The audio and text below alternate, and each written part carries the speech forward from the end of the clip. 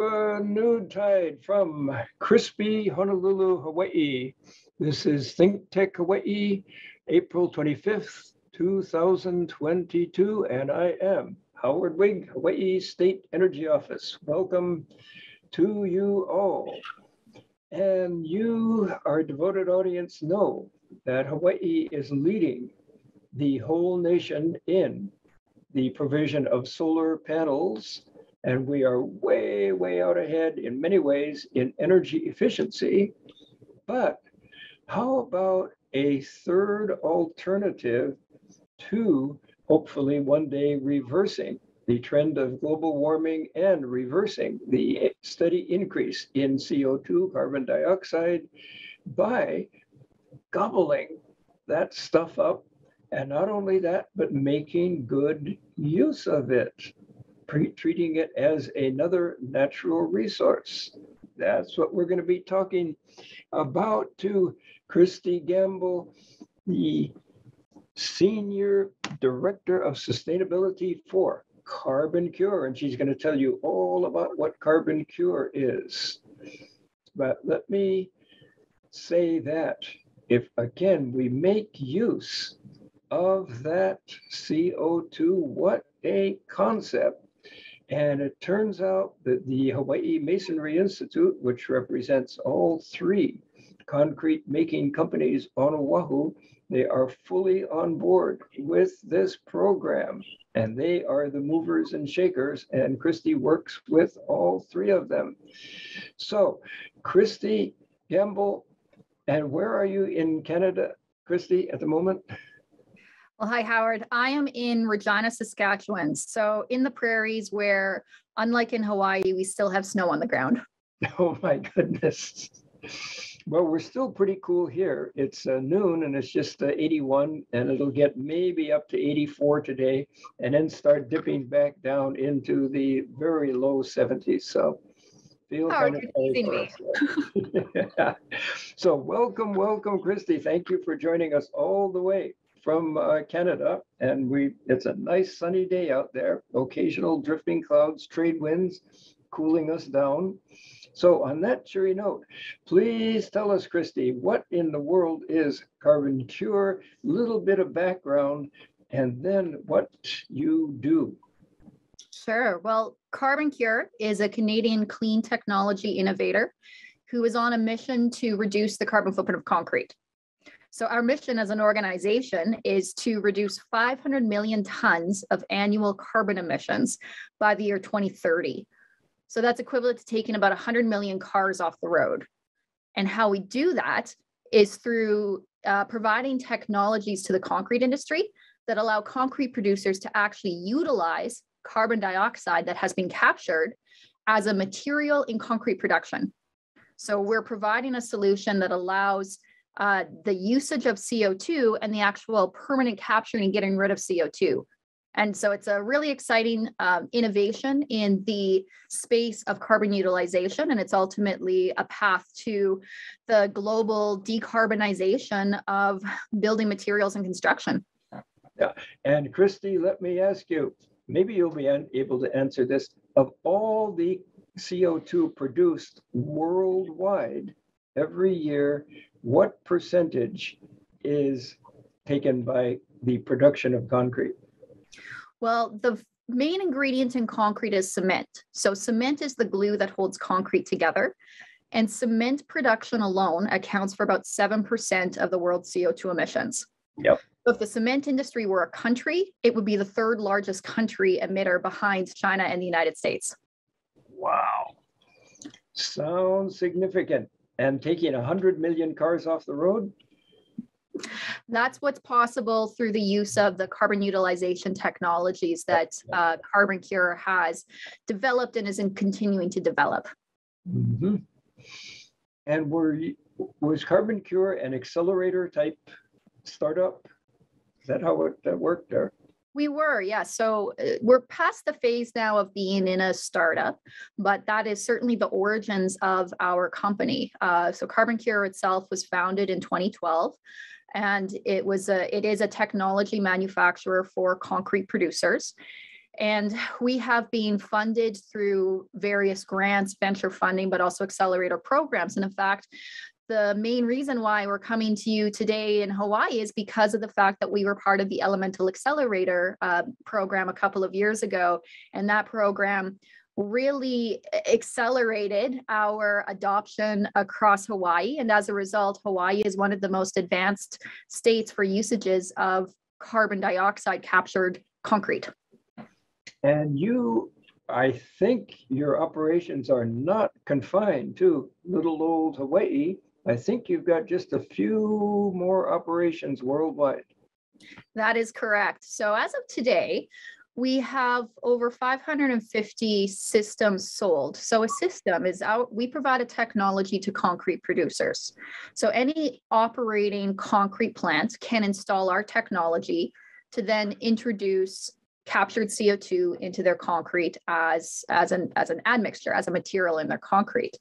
So today, there are over 500 plants that are operating and providing concrete made with our technology in many states across the United States, Canada, and then every continent on the globe, except for Antarctica, has at least one representative of CarbonCure. And so we're actually really starting to get a global reach, which is really exciting because a lot of that global growth really started for us in Hawaii.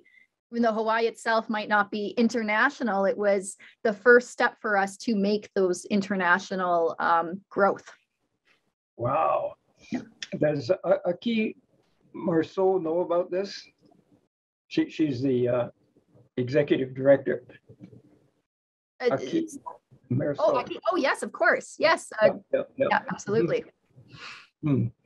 I'll have to inform her afterwards that you're the star coming back to Oahu here.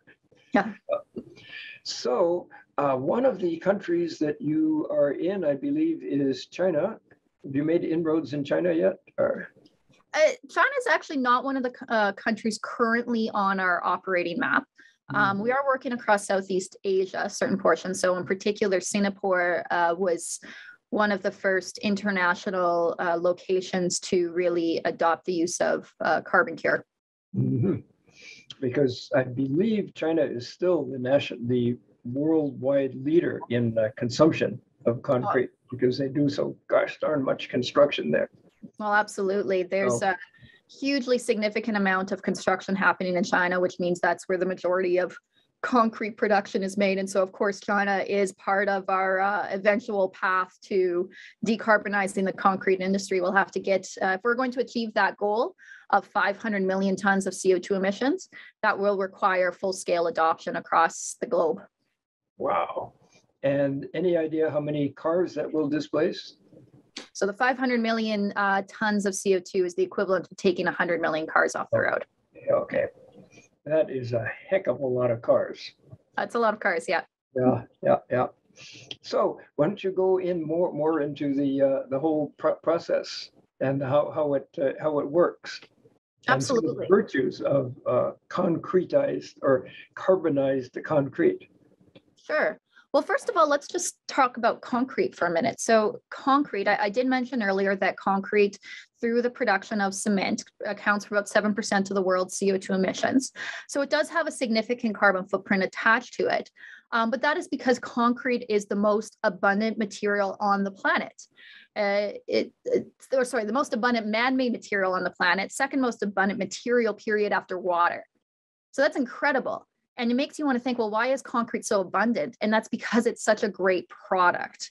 So one of the things that I really want to highlight is that there are so many sustainable attributes to concrete. If you want to build a construction that is a truly sustainable construction, you need to build it to last. It has to be something that can withstand the elements. And that's really important in the context of climate change, where we do see Mother Nature throwing a lot more forces at our buildings. And so making sure to build to last is a really important part of the sustainability conversation. Then there are other types of conversations as well and strategies to, really reduce the carbon footprint of a building to have a sound infrastructure and just overall enclosure. So I just first of all want to highlight that concrete itself has an impact just because it's such a good material. And so what we need to do as an industry is to deploy more solutions to reduce the carbon impact of cement and concrete so that we can continue within construction to use concrete for all of the good things that it provides, but with less of an impact on overall CO2 emissions. Mm-hmm. So that's the goal. Now, talking about CarbonCure and where we come in is CarbonCure is at the forefront of the CO2 utilization industry. We're really rethinking CO2. And so what I mean by rethinking CO2 is that historically, carbon dioxide, CO2, has always just been a waste byproduct. It is the primary greenhouse gas that is hurting the ozone layer, which is contributing to climate change. And one of the ways to minimize that impact is first and foremost to deploy as many solutions as possible to minimize the actual amount of emissions that are going up in the atmosphere. But we also need to find ways to capture, and then utilize that CO2 for something beneficial. And so that's where we're at the forefront, is conceptualizing CO2 as not just this waste byproduct, but as something that's actually useful. And as it turns out, CO2 is a very useful material for concrete production. So what CarbonCure does is we manufacture a technology that takes this captured carbon dioxide and we inject it into the concrete as it's being mixed. And what happens is when CO2 is injected into concrete, a chemical reaction occurs right away where that CO2 converts to a mineral. So concrete just happens to have one of the unique properties of being able to convert CO2 into a mineral, a stone. So that means that concrete can actually get rid of CO2 forever, because once it's being turned into stone, it's not going to go back to CO2. It's not going back into the atmosphere. So by introducing the CO2 into the concrete, not only does it turn into a mineral and we capture it forever because we've chemically converted it to something else, but what's even more important is that this process will improve the concrete strength. So if you have stronger concrete, that actually allows the concrete producers to use less of the material that gives it its strength, which is cement. So cement also happens to be the most carbon intensive material in concrete.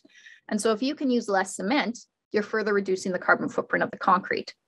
So it's a win-win solution where we're able to utilize CO2 to then reduce further CO2 through avoiding the use of raw materials that have a high carbon impact. And what about transportation costs? Does that figure in at all? Absolutely. And I assume by cost, you're referring to the CO2 cost of the transportation? Mm-hmm. Yeah, no, that's absolutely. So by capturing CO2, purifying it, transporting it, that of course generates more CO2 through that whole process. So this is really important from a life cycle accounting to accurately measure and then report the actual CO2 footprint. So we do that through our process. We understand the life cycle impact. We acknowledge that there are costs involved.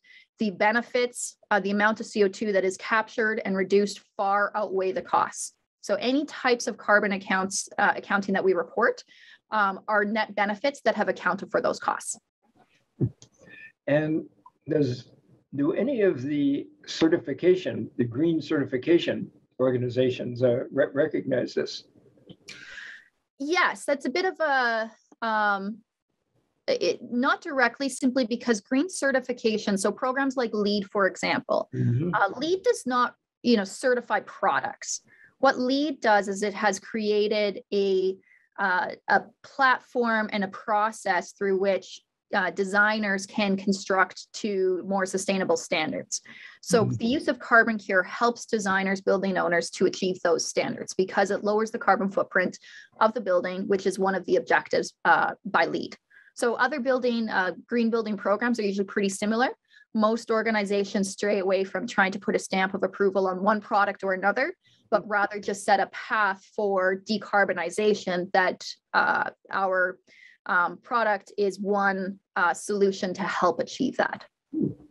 Very good, because we have already quite a few LEED certified buildings in Absolutely. little old Hawaii.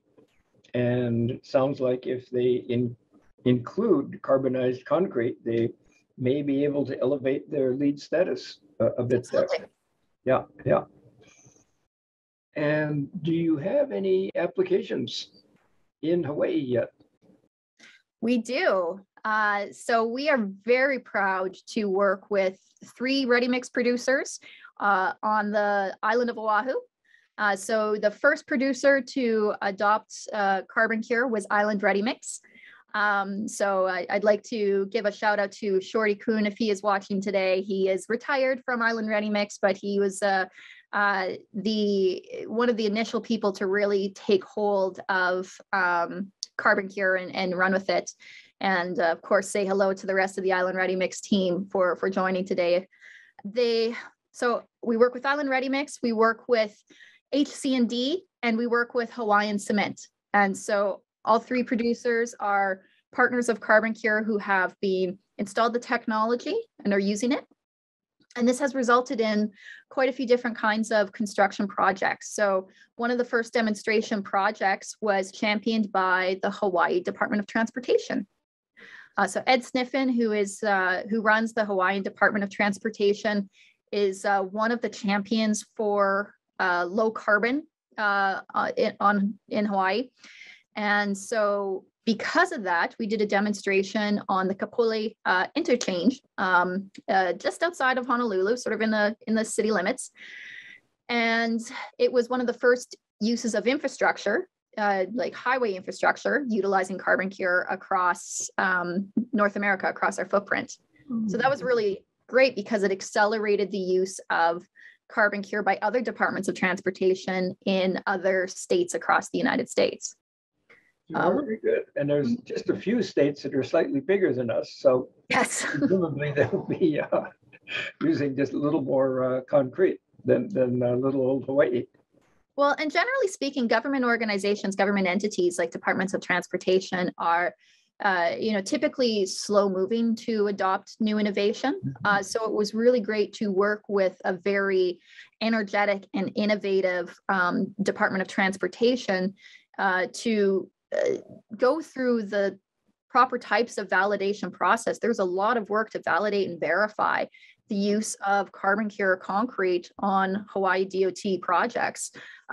But we were able to do that at a pace that wasn't typical for government organizations. And as a result of it, had a demonstration project that has now led to further use of Carbon Cure on Hawaii DOT projects. And, it's really important because from the DOT's perspective, they're very aware that there's a lot of construction of highways that they're going to have to manage over the next 20 years because some of the highways will be lost to rising sea levels. So it's really hits home when you realize that that rising sea levels is going to remove some of the current infrastructure that exists. They have to rebuild. And so the philosophy of the Hawaiian Department of Transportation is if we're going to have to rebuild, let's make sure we're not contributing to the problem even further by reducing our carbon footprint of this new infrastructure as much as possible. Now, speaking of which, there are several, a lot of beachfront homes, including here on Oahu, and on the North Shore, which gets the heaviest wave impact. Just a couple of months ago, the picture on the front page of the newspaper was a home that was no longer horizontal, it was diagonal. Why was it diagonal? Because it had slipped down onto the wave-worn beach. And then another headline just last week was about a beachfront homeowner who borrowed some heavy equipment, earth-moving equipment, and shoveled down a whole lot of sand and rubble onto the eroded beach to try to save his property to keep his home from slipping into the sea. So this is a very, very relevant topic in Hawaii at the moment. Yeah.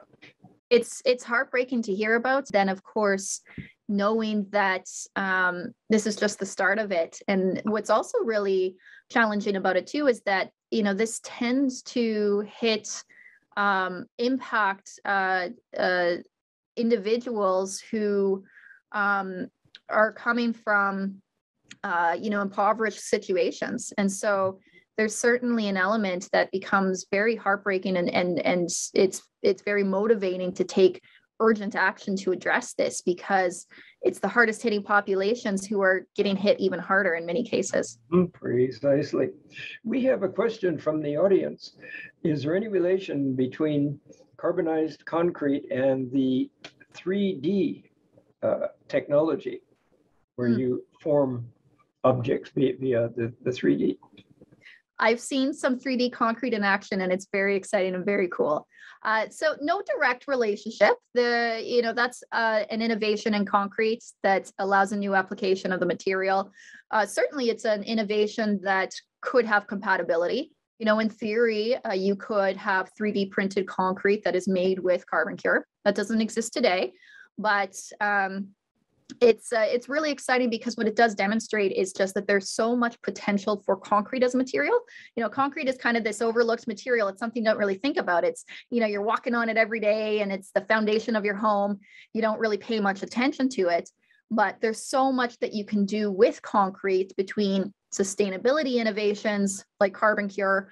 But then also you look at these novel types of technology innovations like 3D printing and what that allows for creating more affordable homes and different kind of versatility of construction. So it's all very exciting. Yeah. Well, our questioner points out that fashioning the concrete via 3D is a lot less expensive than conventional methods.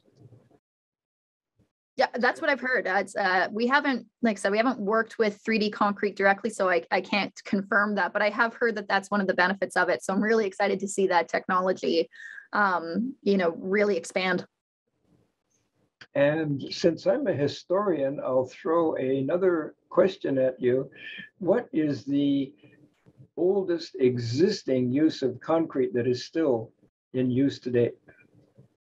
Well, I think it depends on how you define concrete, because there are early pozzolan type of materials. So pozzolan is kind of like an ancient kind of cement. So I'm going to guess that that's probably the Pantheon or something like that in Rome.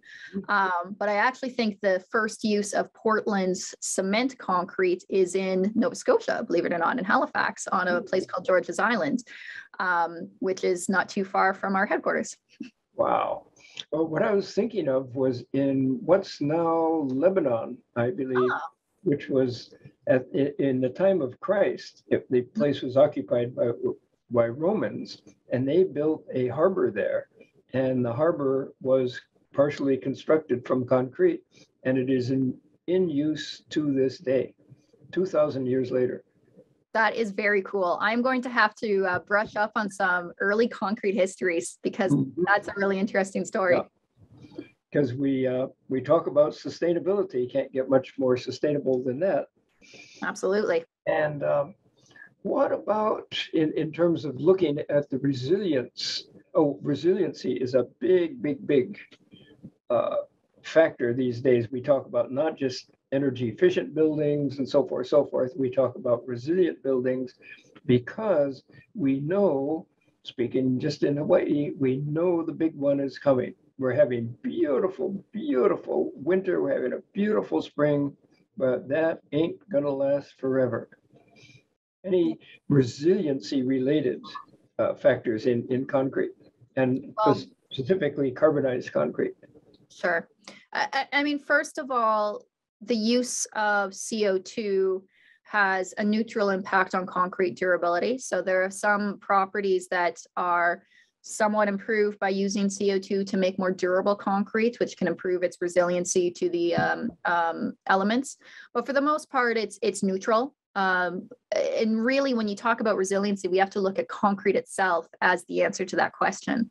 And to me, a picture speaks 1,000 words sometimes. Now I wish I had this visual up and ready to go. There's a home in Alabama that had been devastated. The entire neighborhood was devastated by a hurricane.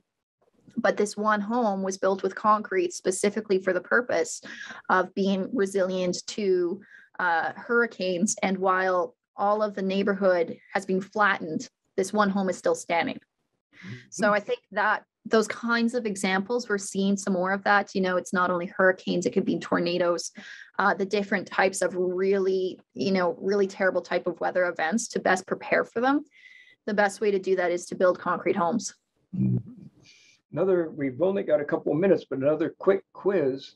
I can't remember when it was, but it was maybe 70, 80, 90 years ago. There was a horrible, horrible earthquake in Tokyo that flattened virtually all the buildings, except one prominent building. What was that? And who was it designed by? Well, you're asking me these trick questions here, Howard. You're going to have to answer that one yourself. It was a Frank Lloyd Wright building built of... I'm going to guess concrete. Yes. Only building left that is standing. Yeah. Well, you cited an Alabama example. There was a similar example in the panhandle of Florida, which is nearby. One building left, concrete. Yeah.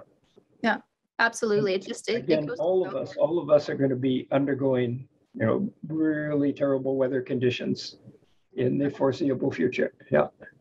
Yeah. Well, it does go to show that the best way to protect not only your homes, but the people in the homes. You think about the impact on safety and the potential to save lives and how important that is.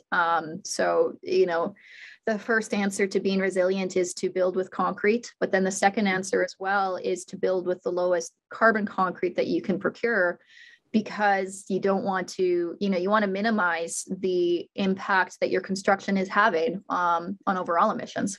Mm-hmm. And one final resiliency question, which you can answer: how good does concrete burn in the event of a fire? It's one of the most fire safe materials by far. So it's, there are all sorts of different kinds of fire ratings and codes that could, address that more specifically depending on different kinds of applications. But ultimately, that's another concept of resiliency right there, is that, obviously, if you're going to compare it to a material like wood, it's not going to burn nearly as fast. And just for your benefit and the benefit of our widespread audience, and I'm getting indications we've got a pretty gosh darn good audience out there. Thank you, audience. We're in the building code world, word resiliency did not occur until about 5-6 years ago, and now it's all over the place because we know that the big one is coming. And if it's not in the form of a hurricane, it can be in the form of a monster tide due to rising sea levels. And we're already looking at shoring up existing buildings that are within a tsunami zone or a monster tide zone, and certainly new construction. Well, that is near to the ocean, it's got to be just strong as a fortress now. Yeah. I've been involved in construction sustainability for about a decade now. And the biggest trends that I've seen really hit a lot of steam over the past decade have been resiliency and embodied carbon. So embodied carbon is the carbon footprint of buildings before the lights are turned on for the first time. It's the carbon footprint that comes from the building materials themselves and from the construction. So that's what we're addressing, is reducing embodied carbon of buildings. But certainly, just this awareness of how urgent it is to build resiliently and also to minimize and eventually eliminate that embodied carbon impact that comes from those buildings. That's what we're after, is we're going to be okay, or at least I'm going to be okay, my generation, but our children, grandchildren, we got to watch out for them and decrease that carbon dioxide in the atmosphere. And on that very, very cheery note, I must bid fond adieu. Thank you, Christie Gamble, so much, coming all the way from Saskatchewan. And thank you to all of our listeners and admirers and viewers. Howard Wiig, Think Tech Hawaii. See you next time.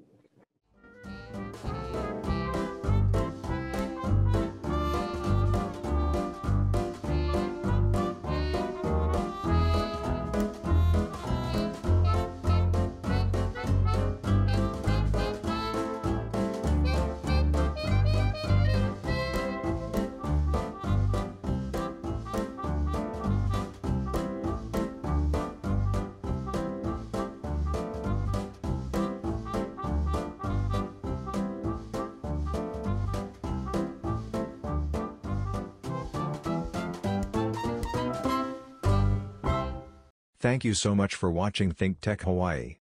If you like what we do, please like us and click the subscribe button on YouTube and the follow button on Vimeo. You can also follow us on Facebook, Instagram, Twitter, and LinkedIn, and donate to us at thinktechhawaii.com. Mahalo.